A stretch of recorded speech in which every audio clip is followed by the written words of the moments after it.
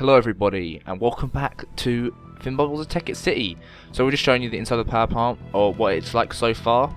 Not much going on really, it's a bit bare, but that's all about to change. So here I've sort of manufactured my own artificial oil island as such, and this is where I'm going to build some lovely oil like setups for combustion engine power, which will all be explained as we go along. So firstly, I've got to build my oil towers to suck the oil out of the ground. I didn't want these to be boring little, just like basic blocks with just a pump on them. Oh god, that'd be terrible. I want everything needs to have a look, as far as I'm concerned. I mean, that's what I wanted from this. So I had no idea how I was going to do this. I just sort of went and started building. I started scaffolding as it looks the most sort of oil riggy type, and I sort of built up around them, put the pumps down, put the redstone engines down, which will be sucking out all the oil, and sort of gradually built up and decided to make a structure. So here I'm just sort of messing around, not entirely sure what I'm doing. All I knew is wanted it to be fairly high. And here I tried to like mimic the ideas of the ones I actually have on land. So you know they have like the weird hammer coming down and like they rock, and that's how the pumping works. I wanted to sort of try and mimic that. But I thought the style just looked horrible, so I completely got rid of it and went for something completely different. I decided to go straight up, use my own style, invent my own type of oil rig. So here it goes. So I'm just sort of building up scaffolding, tearing it in so it gets thinner. And I put a lovely little green light at the top so it sort of glows in the darkness. Everything to do with power is obviously green. That's how I decided I wanted to do it, as in other power plant episodes. So yeah, here I'm just mimicking it on the other one so you can see it a bit clearer. I kind of had the camera slightly wrong so you can't see the very top, but I think it looks pretty good, especially at night. They look really nice. And also on my screen, the textures of the iron brick blocks are connected, so it makes this cool sort of weaved pattern, which I really like. So yeah, I deliberately put sand and stuff underneath them to make it look like a sort of deserty biome, because that's where you find oil naturally. Just putting the pipes in, and then we go inside the factory. Actually, no, we pan around it first so you get a better look. So this is what they look like. Pretty cool, I think. I mean, I could have gone crazily elaborate and gone mental with them, but I think they look good like that. I mean, they're meant to be simplistic. All they do is pump oil up to the teleport pipes at the top and then suck them inside to the factory. So they look quite nice from the ground. So yeah, I don't think that was too bad. So in here we're starting, this is where the oil is going to be refined into fuel, because fuel is far more efficient than oil, if you didn't know, in Tekkit. So we're putting tanks down for it to all go into, and then putting the teleport pipes at the top where all the oil can just be dropped into.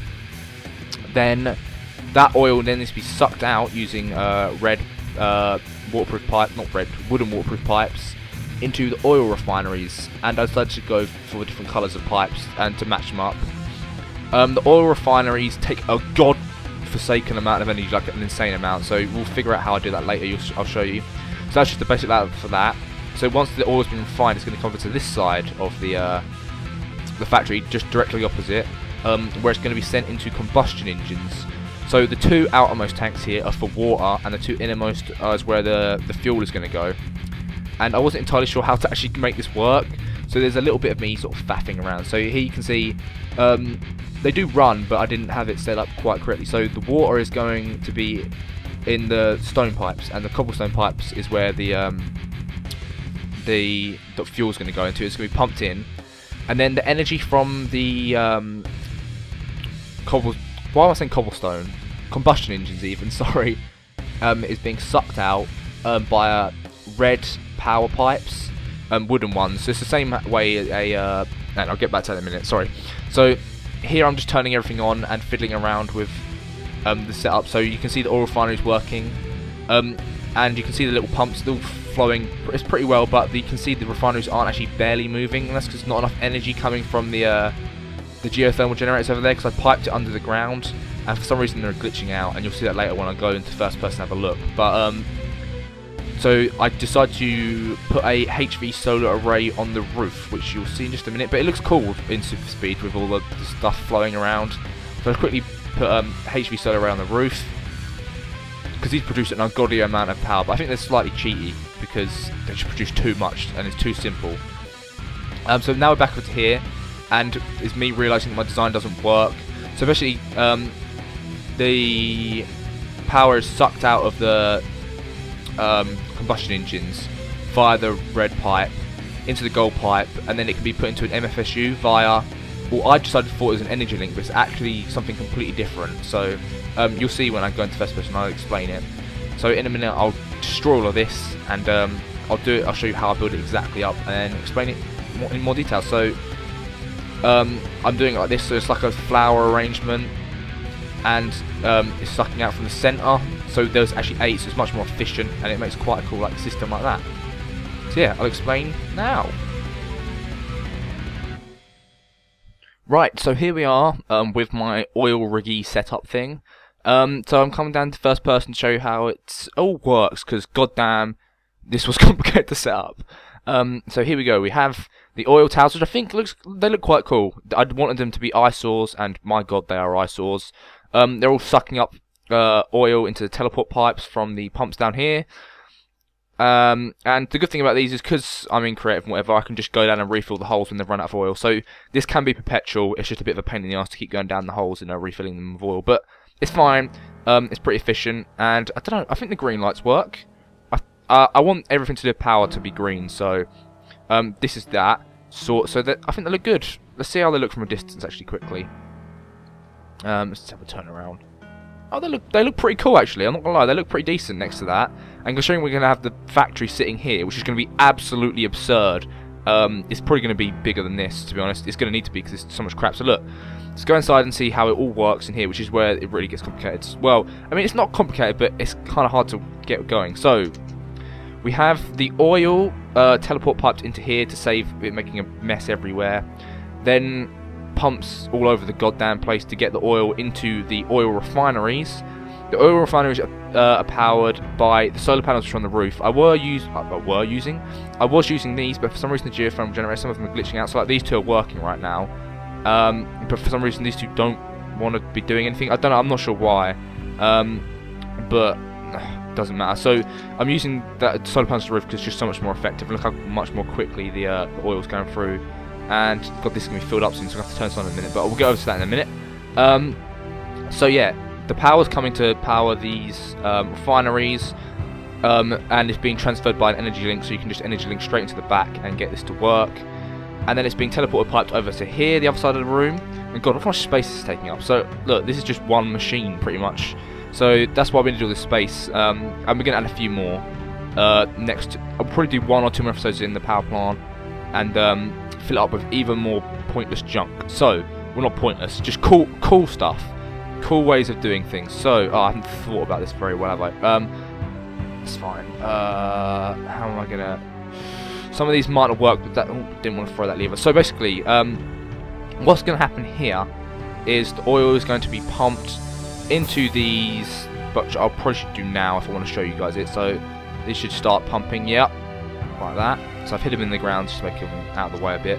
So they're surrounding the circle, and they're going to be pumping into this red power, like wooden red power pipe, into the gold red power pipe.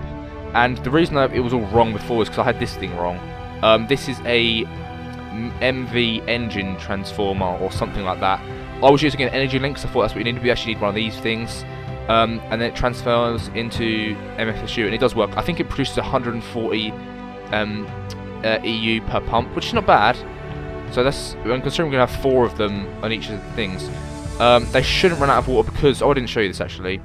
There's 2 little like water pumps out here to collect water, which is sucking them into there. So these are just perpetually getting water. So that water will never be an issue, which is good. It's good. That's why I built the plant near water, so they're going to be constantly full. These are pumping oil into these now, so they should... Right. So how am I going to get the levers on them? I didn't think about that when I was building this. Right. And then we should see it working. Right, so I need some... let's get some basalt bricks. That's what I've used for the whole thing. This should be alright. I should be able to... It might look a bit messy, but, you know, it doesn't really matter, does it? Right, so we'll get 1 lever here to turn this one on. Boom. There we go. Look at it. It's going. And energy should be coming straight into here. Bang, bang, bang. Look at that. That's really quick. Okay, that's good.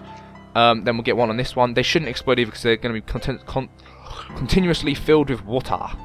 Now these ones, I haven't really thought how I'm going to power these. Will it work if I do this? Is it too far away?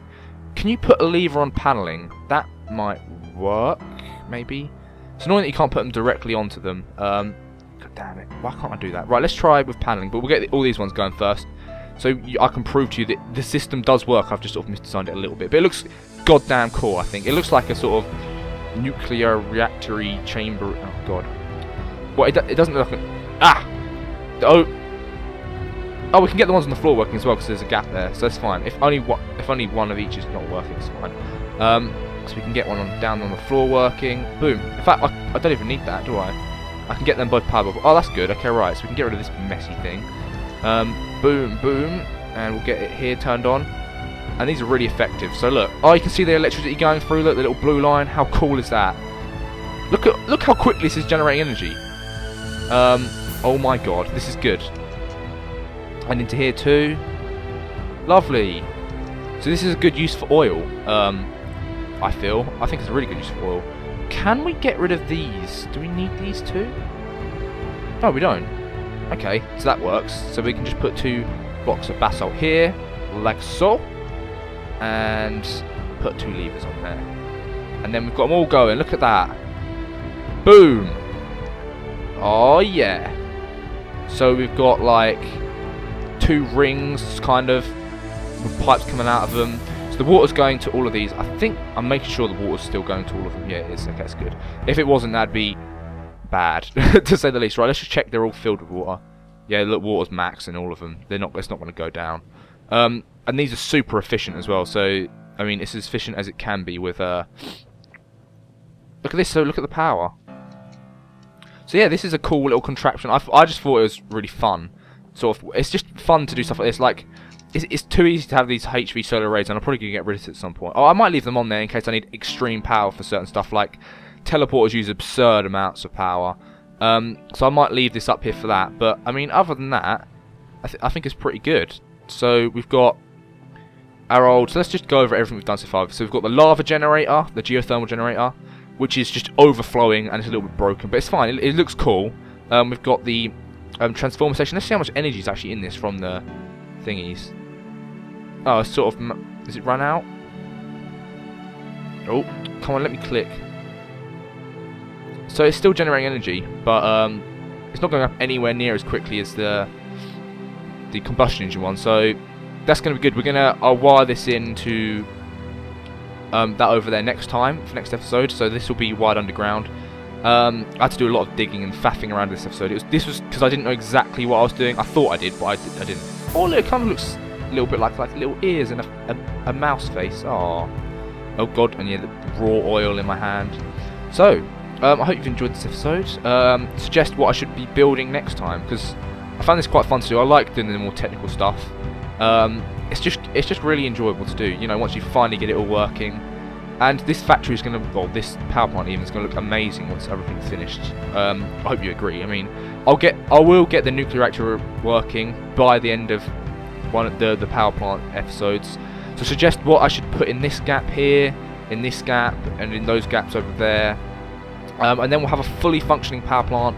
It's going to produce us a bazillion energy, and then with that we can do some cool stuff in the factory. And the factory is going to be absurd because there's so many things that need factorized. Like, oh, I'm going to make automated everything. It's going to be insane.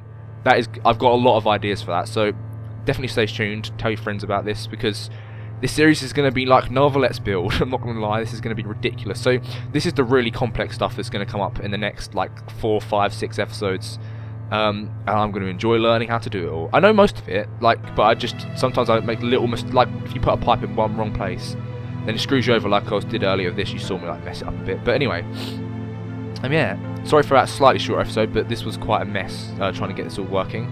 Yeah, for now, thanks for watching. Suggest power sources I should put in next time, and come back, definitely come back. Bye bye.